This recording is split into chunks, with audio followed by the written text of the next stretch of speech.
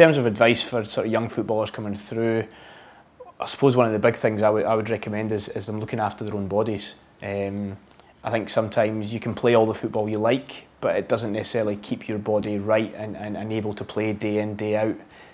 Some of you may have heard of the FIFA 11 Plus, which is a really simple little warm-up that FIFA recommends for all amateur players. And from my point of view, it's a real simple starting point for injury prevention, making sure you're strong enough to cope with the demands of the game.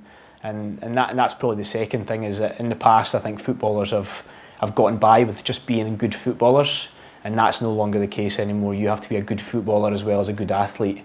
And in that respect, I would be encouraging guys to look at some gym work, some injury prevention, just to get them strong, whether it's through their core, their lower legs, their limbs, to keep them on the pitch. And work on general flexibility and general strength. This will go a long way to preventing injuries occurring. Don't overtrain and just look after yourself. Also taking the time to recover properly with nutrition, adequate sleep, recovery methods like massage and stretching or pull work is just as important as training hard.